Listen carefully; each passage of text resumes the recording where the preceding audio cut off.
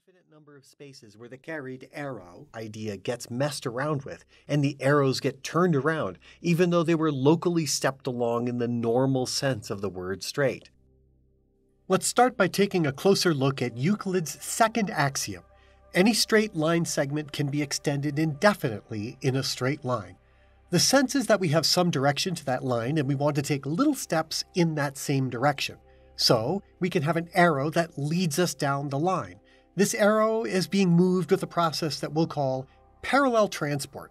Parallel transport really means moving a vector along a geodesic tangent to the space such that it remains pointing in the same direction as you move it in tiny incremental steps. For a flat space, this is a nearly trivial and obvious exercise. We can also parallel transport an arrow along a different geodesic that intersects the original geodesic.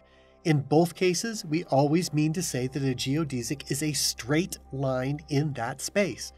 Again, in a flat space, this always means the trivially considered straight line. Notice in the second case that the arrow was parallel transported along the second segment but maintained its orientation. That's the essence of parallel transport. We can then define the curvature of a space to be the amount of deviation, if any, that a parallel transported arrow endures as it is transported around a closed loop. In a flat space, the arrow will always stay pointed in the same direction, never leaving its orientation. This is exactly the same as pushing the arrow around on a table and always keeping it pointed in the same direction. But in a curved space, the orientation of the arrow will change upon traversing a closed loop. The direction and amount of rotation determines the shape of the curved space at that point in the space. Here we still haven't limited spaces to anything. A space could be flat here, radically curved there, and only mildly curved somewhere else. But a curved space will always change the orientation of an arrow as it is parallel transported around a loop. So let's take a good first example of such a space. The surface of a sphere is a two-dimensional space. At every point on the sphere, there are an infinite number of tangent arrows that are in the space. Let's choose one such arrow and take it to be pointing towards smaller longitude. Now let's step that arrow along a geodesic, here the equator of the sphere, always keeping the orientation of the arrow as close to parallel as you can as you step it. Now you might be saying, a sphere has a curved surface, so if you move the arrow at all, it'll have to rotate. And that's exactly true. So we have to move the arrow in such small steps that we cannot sense this change. However, even if we do this, the changes will add up.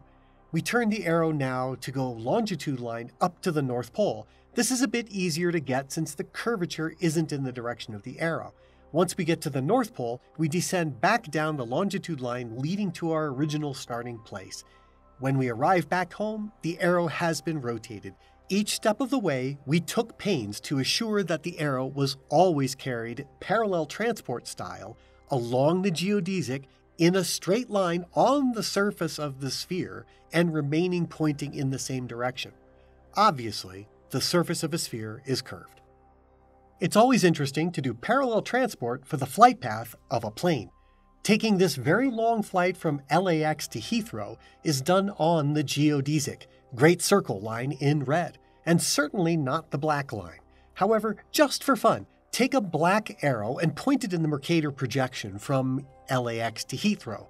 The angle between the Mercator straight line and the true Great Circle straight line is 49 degrees. Notice how the black arrow, when transported between 2 points on a straight line in the two-dimensional spherically curved space, will rotate quite a bit. The black arrow is basically the viewpoint of someone looking out a window, and the pink arrow is the true direction of the plane.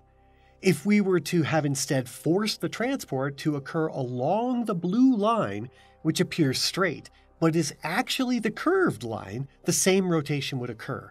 And this is because instead of one big path as we see here, there would be ever tinier small hops from point to point. Each smaller hop would be closer and closer to a Euclidean straight line. However, because the Earth's surface is curved, these little hops along the truly shortest distances will still add up to the same total rotation as before.